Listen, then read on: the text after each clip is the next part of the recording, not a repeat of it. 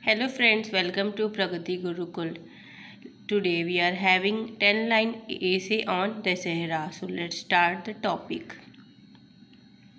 First, Dussehra is a Hindu festival.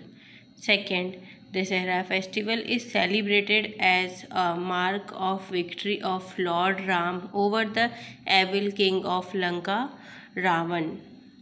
So friends, I want to request you, if you are coming new to my channel, please subscribe my channel and hit the bell icon for notification. And if you like this 10 lines, please comment me and like this video also. So third one is, the festival is celebrated in India for 10 long days.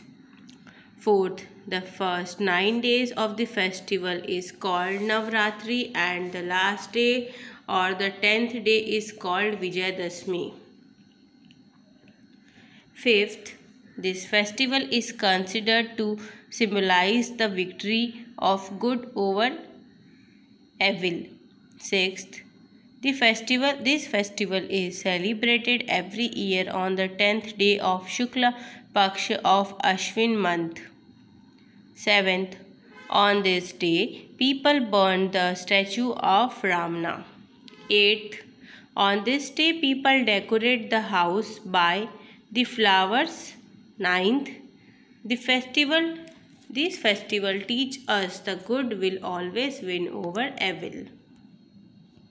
10th, this festival is also a time for cultural celebration and performance. Thank you.